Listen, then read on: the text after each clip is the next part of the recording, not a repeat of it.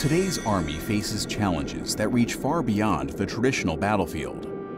With a consistently evolving warfare landscape, the enemy's reach is no longer limited to geographical constraints. As one of the most technologically advanced nations in the world, our sophisticated weapon systems, satellites, navigation, and aviation systems are reliant upon an infrastructure of vast stores of information in networked computer-based systems and databases. Our adversaries are attacking and attempting to exploit our networks around the clock, searching for vulnerabilities to jeopardize our mission and disrupt our way of life. Just one stealthy piece of malicious code could have devastating and costly effects.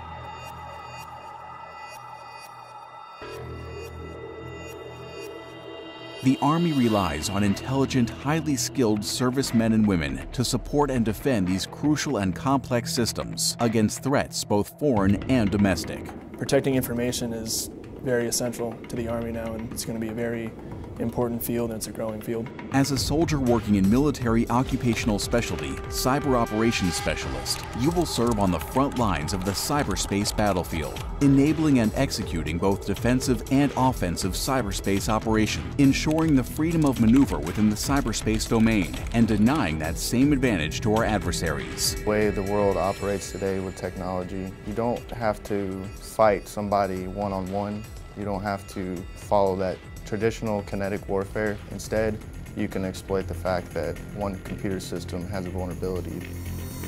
After completing 10 weeks of basic combat training, you will complete 2 phases of advanced individual training. Phase 1 takes place over 25 weeks at the Corey Station Naval Technical Training Center in Pensacola, Florida, followed by 20 weeks of Phase 2 training at the U.S. Army Cyber School at Fort Gordon, Georgia. The Army will train you in a number of valuable skills, such as performing cyber attacks and defenses, cyber intelligence, surveillance, and reconnaissance actions on specified systems and networks, conducting network terrain audits, penetration testing, collecting and analyzing basic digital forensics data and software threat analysis, to react to cyberspace events and employ cyberspace defense infrastructure capabilities, and to provide incident response impact assessments and produce network security posture assessment. You will also learn to analyze computer system and network architecture and determine and implement exploitation and defensive methods. We get to be on the cutting edge of a lot of technology and a lot of tactics that haven't really been exposed inside of the civilian industry. They may not get to see the things that we're using for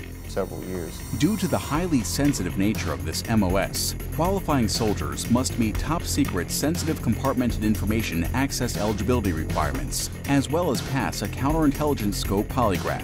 The unparalleled training and experience gained while serving in this MOS can prepare you for a wealth of opportunities in the civilian workforce. The skills you will acquire are in high demand. We get an opportunity to work with the industry a lot. We always get an opportunity to see what our civilian counterparts are doing as far as defending their networks, and these people remember who you are. Join the Army's most technologically advanced career field as one of an elite team of world-class cyber warriors committed to combating our nation's ever-present and growing cyberspace threat. Military Occupational Specialty, Cyber Operations Specialist.